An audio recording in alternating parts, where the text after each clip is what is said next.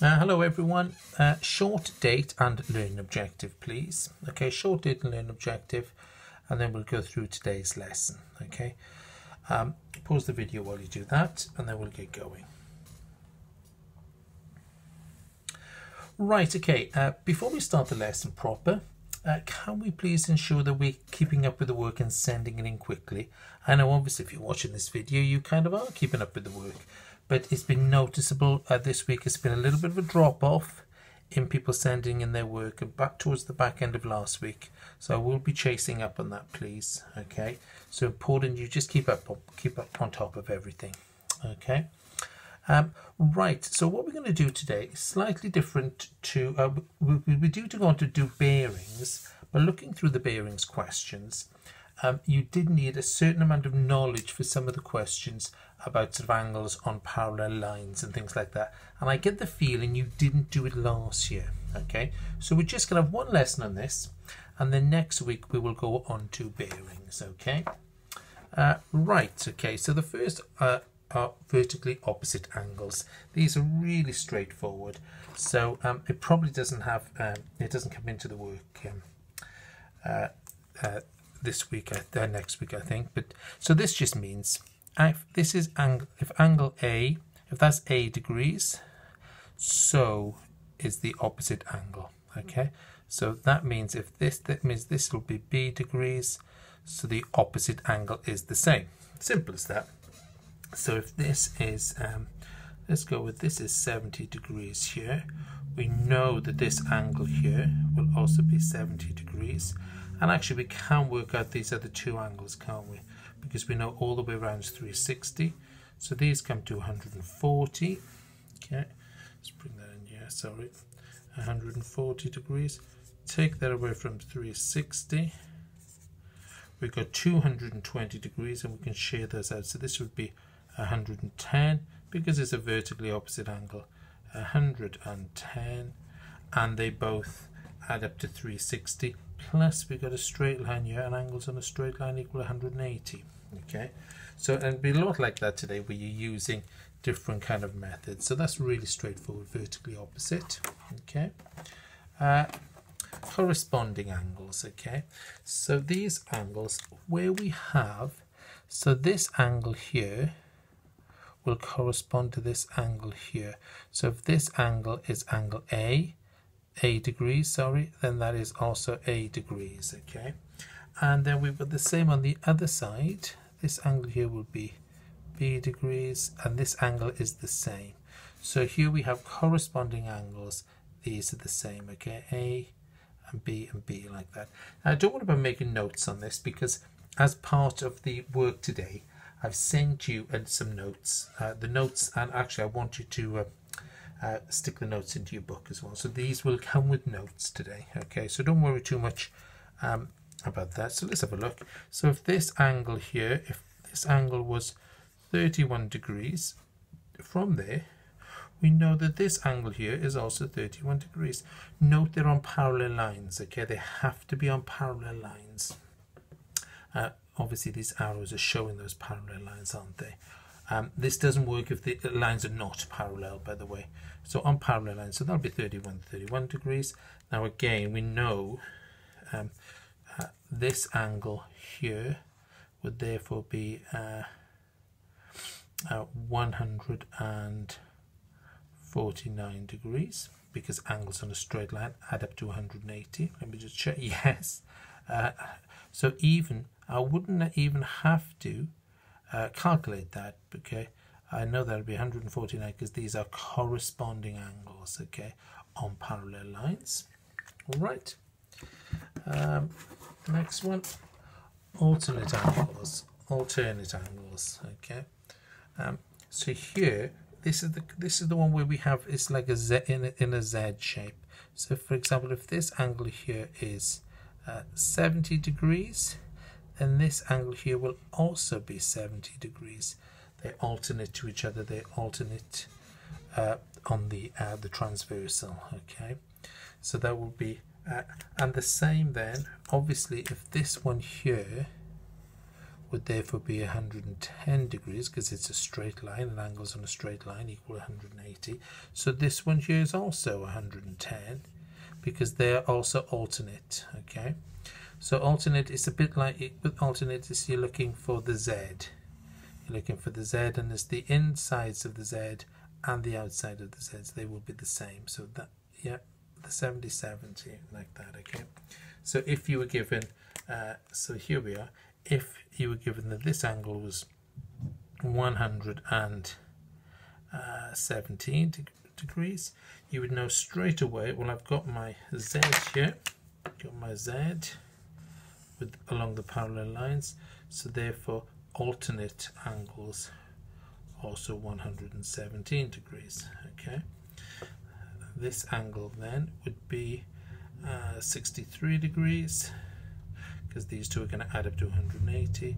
So this angle here is also going to be 63 degrees. They are alternate angles, okay, along the parallel lines. Okay, and one more before we just have a look at a couple of questions, then I'll leave you to it. So on your notes, these are known as supplementary, but they're also sometimes known as internal angles. Okay, internal angles, and again they're along the parallel lines. So if this angle here is 70 degrees, I can work this angle out here because the internal angles must add up to 180 degrees. Okay, let's just do that. Sorry.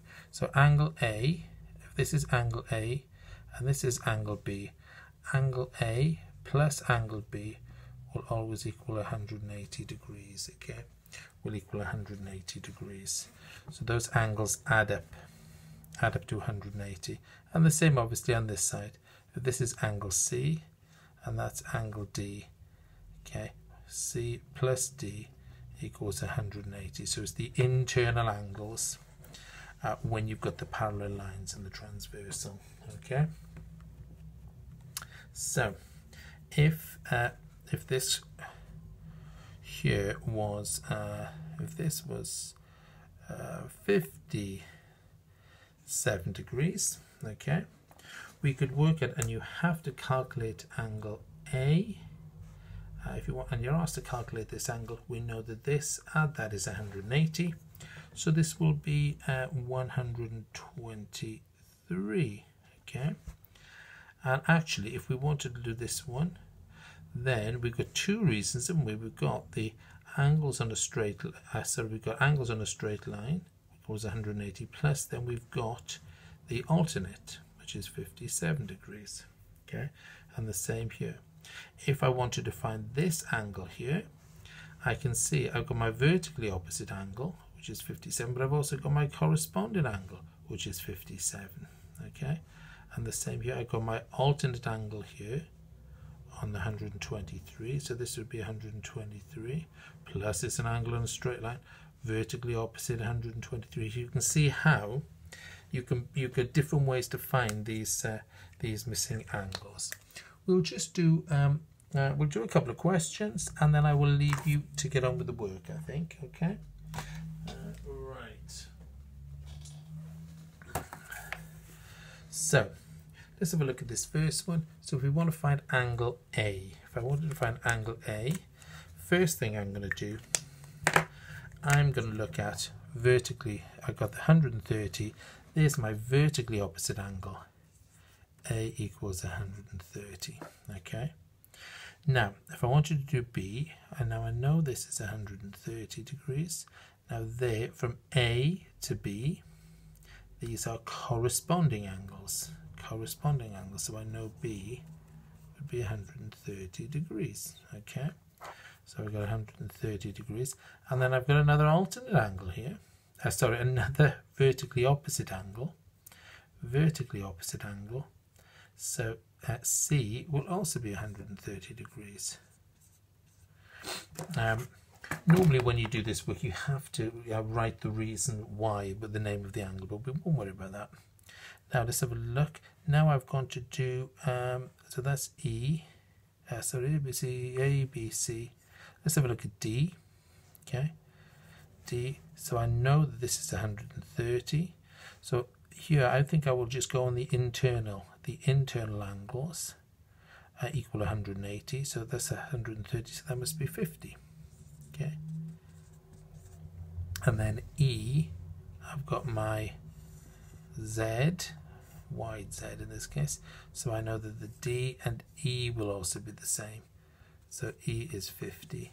And there's other reasons there, isn't it, because you've got angles on a straight line here, and you've got angles on a straight line, so there's lots of reasons for it.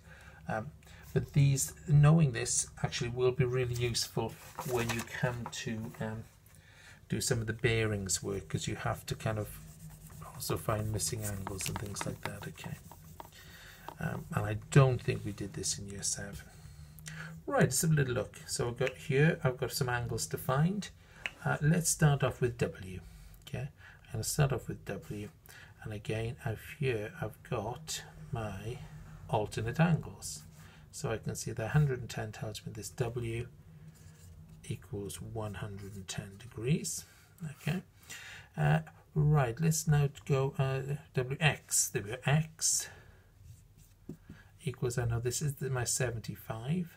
This angle and this angle are corresponding angles. Okay, so this and this will be the same. They're corresponding angles, 75 degrees. Okay, Y, okay, so Y, I've got my 110 here. Okay, so I know that this here, I have my internal angles, so Y is going to be 110 180 minus 110, so that's going to be 70 degrees, 70. Okay, because I know that that's gonna, these two are going to add up to 180. And then to find Z, okay, what's the best way to find Z? Again, I've got the internal angles here. I know what X is. X is 75, so I can find out if X is 75. I'll know that this one has to, these two angles have to add up to 180, so I think that would be 105. There. Z, 105. Let's just check as well. If, when I add up all these angles, it comes to 360, just to check that I've got that right. So we know that I've got my 110, I've got Y, which is 70, I've got Z, which is 105, and I've got X, which is 75. Let's just add that as a node. Could have 714 and 115, 6. Yet 360 degrees. So I've also then got my quadrilateral, where all the angles add up to 360. I could find this one here because it's vertically opposite 110. Okay, I could find this one here, which is vertically opposite 110. So there's all these different ways of finding it. Okay, if I wanted to find this one, I can see it's corresponding with Z. Okay, it's corresponding with Z, so it'll be 105. X then is vertically opposite. Okay, X was 75, so this will be 75 degrees. Okay, then I can use my alternate angles. This is 105 here, so I know this is going to be 105. Okay, so it's just lots of different ways to find these, and it helps you with your bearings. The work we're going to do next week, because it can cut out, you know, some of the work for us to do. Okay, some of the work for us to do. Right. Okay, that'll do us for today. So I've attached the work today. So I've attached the notes for this. So please cut out the notes and stick those in your book, please.